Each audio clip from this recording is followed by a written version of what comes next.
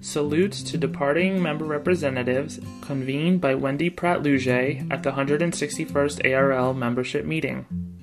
Before we acknowledge the representatives for whom this is the last meeting, we do want to circle back and welcome a new member. And Colleen Cook, where are you? You're going to do our introduction? Go ahead, Colleen. It's truly my pleasure to introduce a new colleague for us. Lubna Gauti is the new librarian at the University of Laval, and I want to say bienvenue à mon ARL. Yes, that's about as far as my French goes. She had an interesting path to North America and to research librarianship. She landed in 1999 from Morocco in Quebec City. I was expecting at the University of Laval to enroll in an MBA program. Unfortunately, she found out that the course was offered one online, and most of the courses were related to programming, so she said, I think I'll go to the library and talk to the librarians. So she did. She dropped by, and someone took her in hand and explained what the library program was at the University of Laval, and she enrolled, and her life changed forever. So we make a difference in a lot of ways. At Laval, she enrolled in the library school program, and she thought, my dream job, Carol Diedrichs once talked about Ohio State being her dream job. Lubna's dream job was being director at the University of Laval, and that is what she is now doing. 11 years later, after having been director of the Science Library, director of the Humanities and Social Sciences Library at that institution. Laval, the library is the largest French-speaking library in the world? In America, okay, in North America. And her life has changed, obviously, very much. She has a bachelor's degree in information science and obviously a master's degree in library science from the Université de Montréal.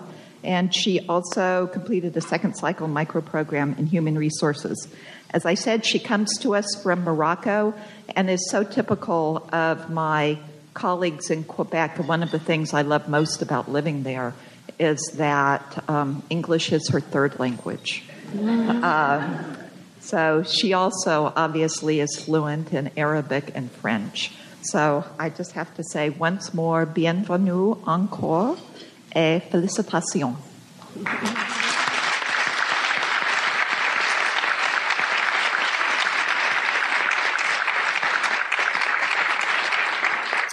So we have several tributes to member representatives for whom this is the last meeting. And so I call upon Brinley Franklin, Brian Schottlander, and Dana Rooks to bring your colleagues to the microphones. Well, it's an honor for me to salute Dr. Joan Giesecke today, friend and colleague for a long time. Since joining the University of Nebraska-Lincoln in 1987, Joan went on to serve as Dean of Libraries from 1996 until earlier this year, and now serves as Special Assistant to the Chancellor and Dean Emeritus at the university. So I asked Joan recently to reflect on her 25 years in Lincoln, Nebraska, and she fondly recounted 5 significant differences she noticed after relocating from Washington, D.C. The first is that everyone stops and says hello in Lincoln, Nebraska. Second is that 6 cars at a traffic light is heavy traffic. Third is it's hard to find good seafood in Lincoln, but easy to find good beef. Fourth, when you live in Lincoln, unless you want a wardrobe that consists of Husker wear, you learn how to shop in airports and while traveling. And speaking of traveling, when she's at the Lincoln airport, she's on a first-name basis with the TSA staff. But Joan accomplished a lot while serving as Dean of Libraries at Nebraska. She oversaw the renovation of a library that had been built in 1945. She completed the construction of a high-density storage facility. She helped to establish the Center for Digital Research in the Humanities. She increased the diversity of the library faculty from 2% to 12%. She served as interim director of the University of Nebraska Press and as interim assistant vice chancellor for online education. Joan's a consummate professional and a hard worker. She's taught library school courses.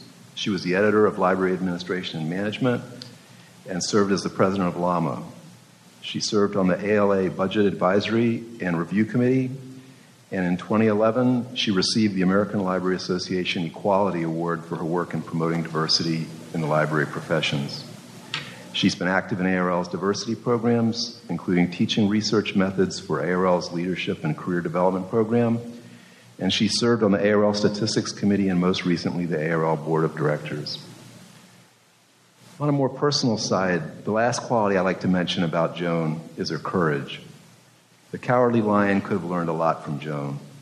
I'm not just talking about the courage to face the challenges that life brings on, although many of us admire her for that. I'm also talking about the courage to battle the government printing office for 9 years.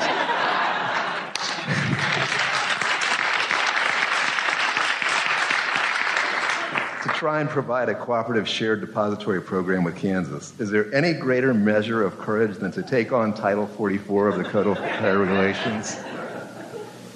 Joan's currently a member of the ALA Committee on Accreditation, where I'm sure she'll be able to make a great contribution as she's now coordinating campus-wide accreditation issues at Nebraska and its processes in her new role as Special Assistant to the Chancellor. Please join me in wishing all the best to our friend and colleague, Joan Giesecke.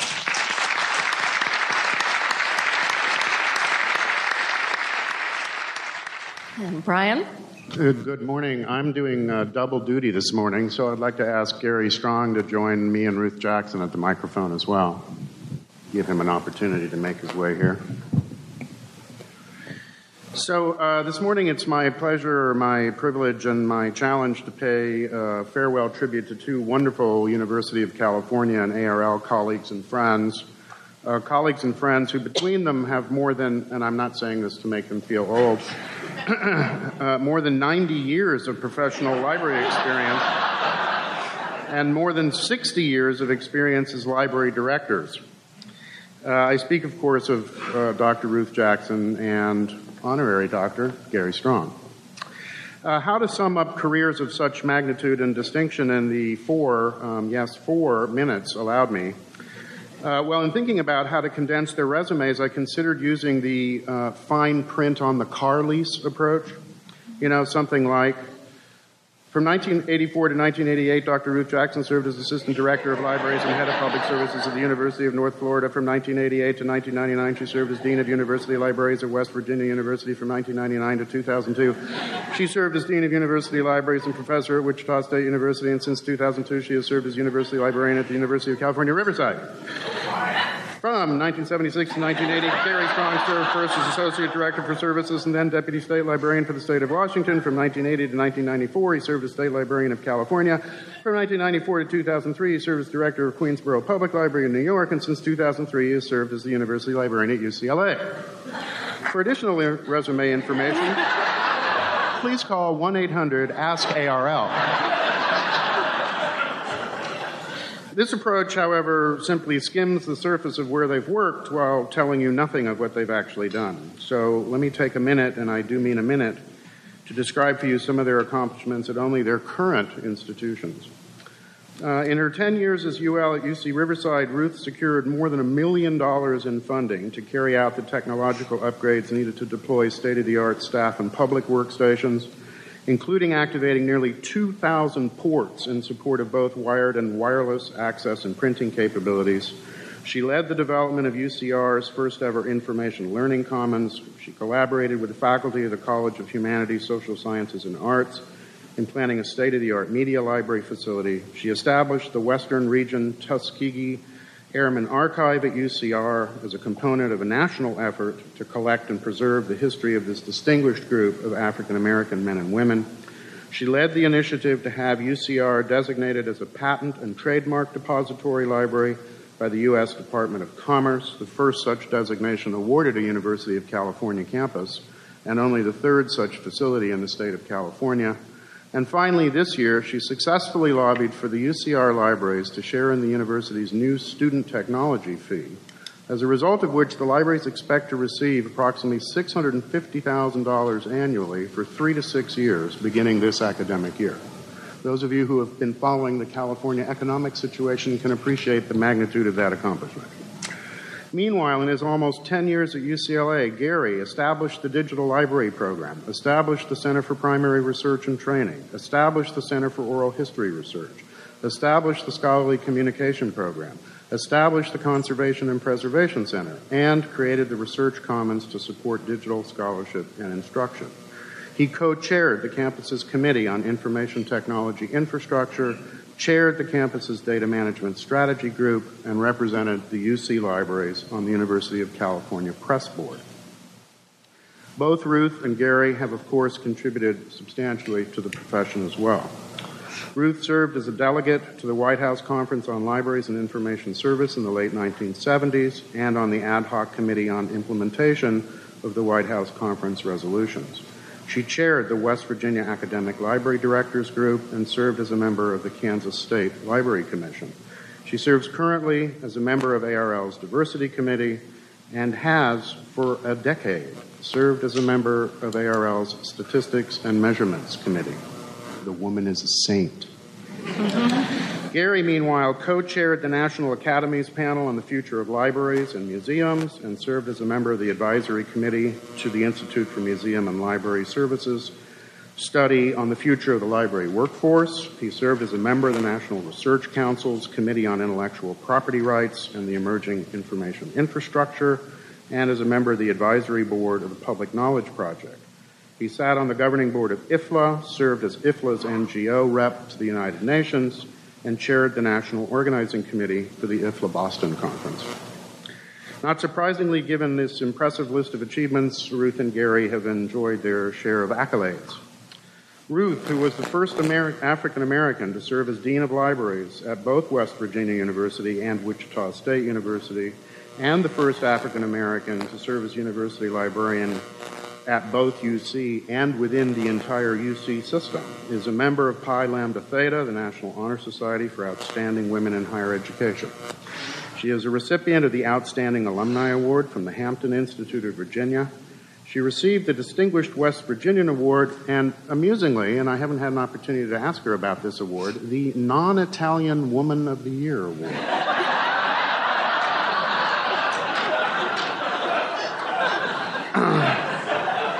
Who knew?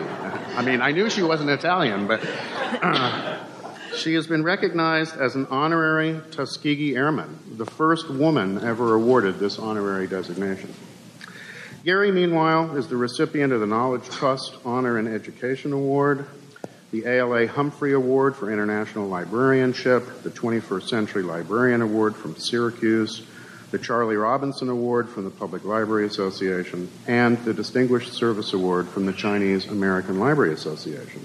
And recently, he became the recipient of an honorary doctorate from the University of Idaho. On a personal note, Ruth, who is a native of North Carolina, is the proud mother of one son, a musician, producer, and performer in L.A. who, amongst other things, taught Tom Cruise how to play guitar for the movie Rock of Ages. She, like many a good librarian, is a collector. She collects arrowheads and, like me, comic books. We each take pride in owning mint or at least near mint copies of Silver Surfer #1. Gary, who is a native of Idaho, is the proud parent of 2 children and 2 grandchildren and is a true bibliophile. He is a member of the American Printing History Association, the Book Club of California, the Grolier Club, the Roxbury Club, the Sacramento Book Collectors Club, the Typophiles, and the Zamorano Club. He likes clubs. I can attest to the fact, having been to his home, that his personal collection of fine press publications is of extremely rarefied quality.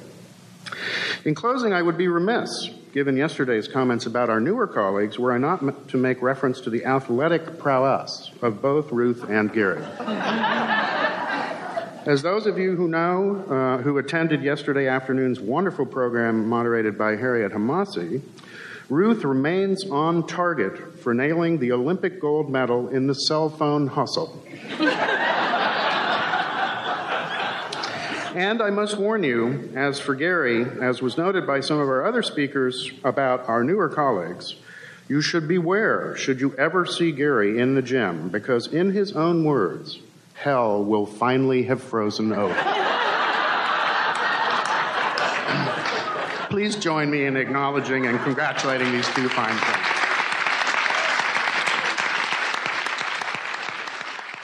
When Jack asked me to do his farewell remarks, is this not on? Oh, okay. I started thinking back to the things that I knew about Jack through the years. And many of us know many of his long-standing and very significant professional achievements through his career at Maryland, Yale, and including leading GW into our membership here in ARL. So I decided you knew all that.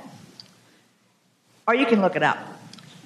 But I realized that while I was in a unique position of knowing Jack for a long time, I had a lot of information about Jack that most of you, his esteemed colleagues, would not know.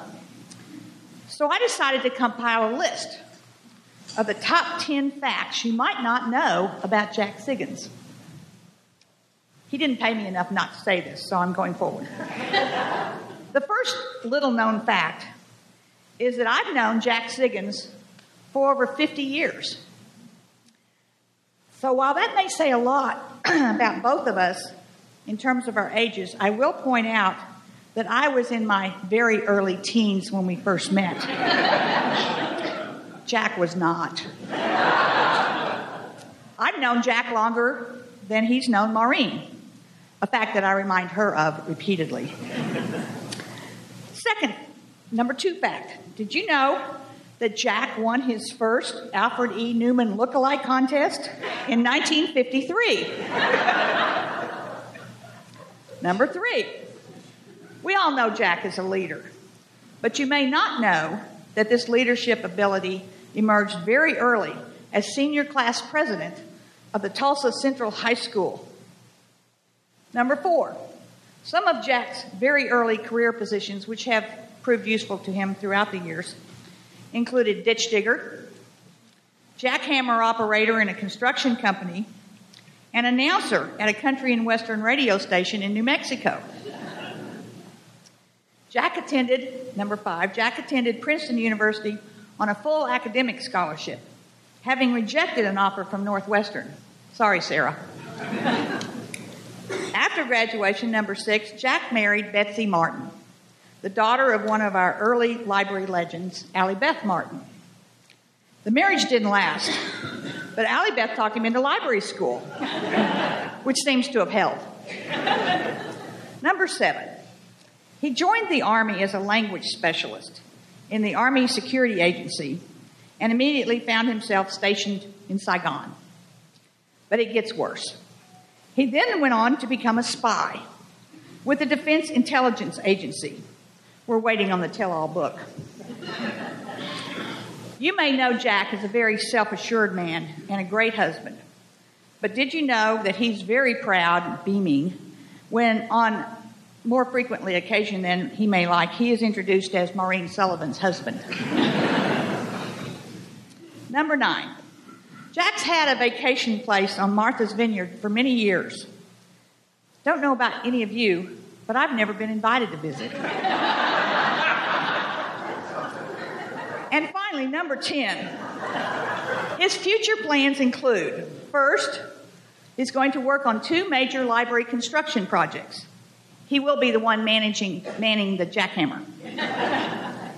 2, he's writing a book on leadership, which he's writing in partnership with Maureen. I'm told that his chapter focuses on the influence of class presidents in secondary education. And 3, lastly, his plans include spending more time on Martha's Vineyard. So check your email for your Evite. Jack seems to have misplaced my address. But Jack, we want to thank you for your friendship, your contributions, many of them, as we know, to our profession, and your longstanding leadership. Enjoy the next stage of your life and stay in touch. I'll send you my email again. Thank you for listening. Music was provided by Josh Woodward. For more talks from this meeting, please visit www.arl.org.